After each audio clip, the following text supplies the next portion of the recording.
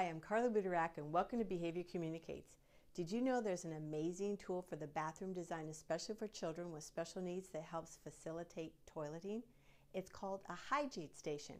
The original idea came from Bidabe, founder of M.O.V.E or M.O.V.E International.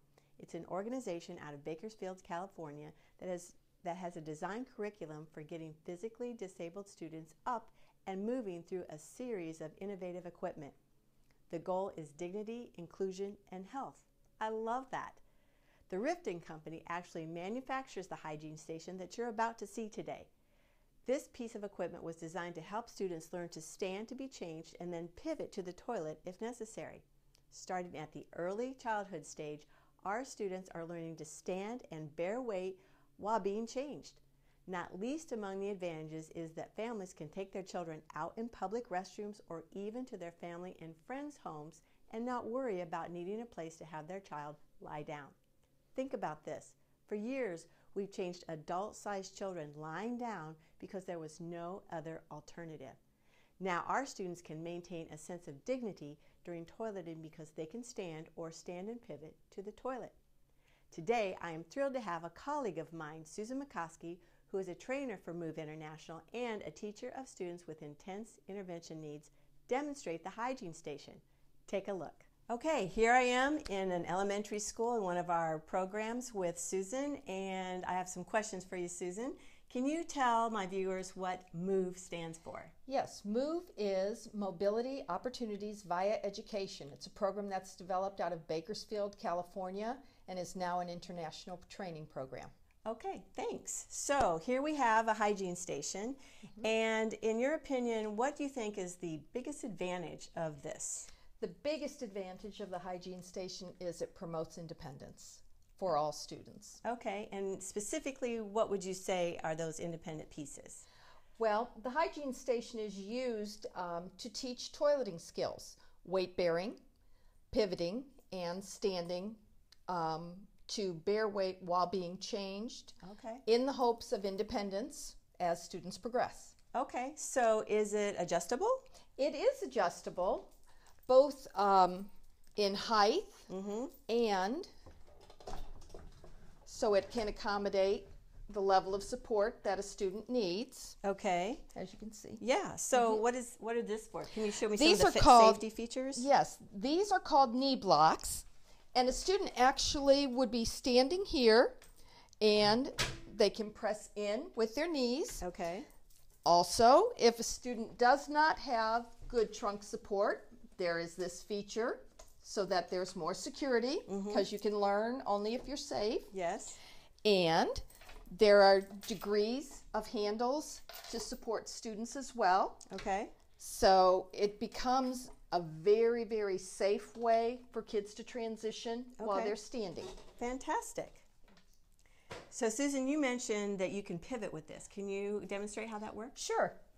In order to pivot, you need to make sure that the table is horizontal. Okay. Again, just a simple click.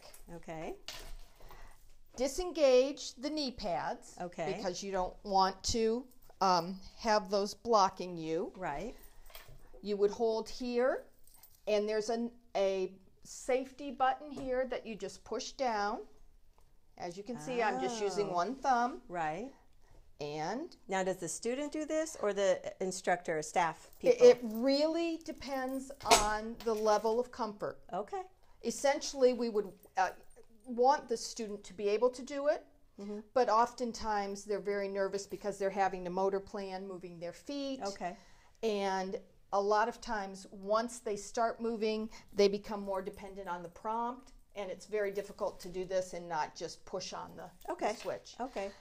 As you can see, this provides easy access. You still are supported, and you just basically let gravity lower you down. Beautiful. Again, usually there are bars, grab bars, but the student can always hold on to this. And again, it gives enough support. It's very sturdy, very stable. They can pull to stand, which is another independence trait, and pivot back around. And if they have a wheelchair, the wheelchair would be positioned right here. Okay. And again, you can drop and sit into the wheelchair. Fantastic. So great. It is. It's wonderful. All right. Okay, Susan, you've used this in your classroom. So give us an idea of what your outcomes have been. What kind of success have you had with this? I've had tremendous success with this. It has really helped not only my students, but their families. I have had a student who has transitioned from using this hygiene station being fully supported, who now is able to just pull to stand at the grab bars that you'll find in any restaurant or in any other accessible bathroom. Oh, wow. Which makes it much easier for us to take him out into the community. That's a huge, huge Absolutely. issue. Absolutely. That's a huge benefit.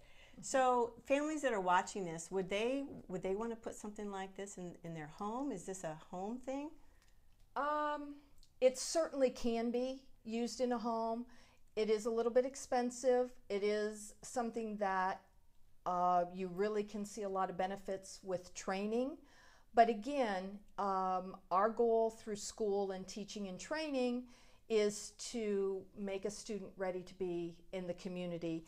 You will not find these in the community, therefore I'm not sure that you want to build a dependence just on this. We always want to do prompt reduction, take away anything extraneous that we don't need for our students. But certainly this, if you do have a student with a pretty significant level of need, physical. It certainly is very helpful to the family as well as a student. Okay, but the ultimate goal is for them to be independent at home and in the community? Absolutely. With just some grab bars? Right. Any accessible stall in a restroom will have the grab bars in it, and that's what we want them to be able to use. Okay. Thank you so much, You're Susan. welcome. I appreciate you joining me here at Behavior Communicates. Thank you. Thank you so much for joining me here at Behavior Communicates. And remember, the more we know about how to help the child or the students we love, the better quality of life they will have.